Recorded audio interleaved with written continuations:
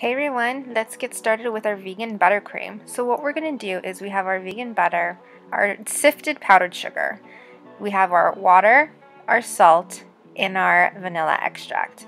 So what we're going to do is we are going to mix our butter for at least 30 seconds to get it into a creamy texture.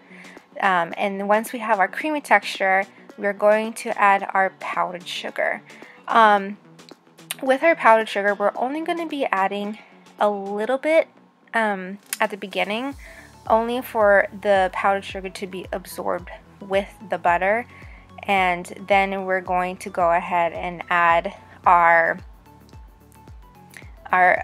vanilla extract, and we're going to add our salt to cut the sweetness from it, and then a little bit of water. Don't add all the water, just a little bit, so that we can see the consistency that the buttercream is going to have.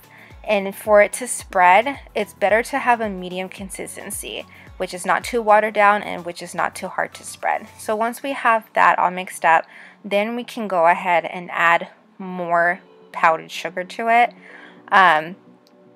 And that way that we can add more water or more powdered sugar depending on how the consistency is. So we're going to ahead and blend this up for at least 2 minutes.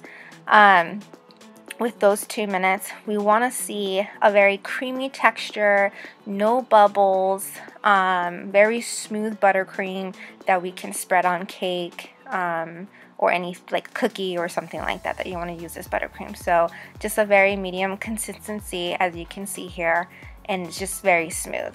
Once we're done with that, we're going to go ahead and just get our spatula and just go over it, get everything in there. So that's it, guys. That's pretty much of how we make our vegan buttercream.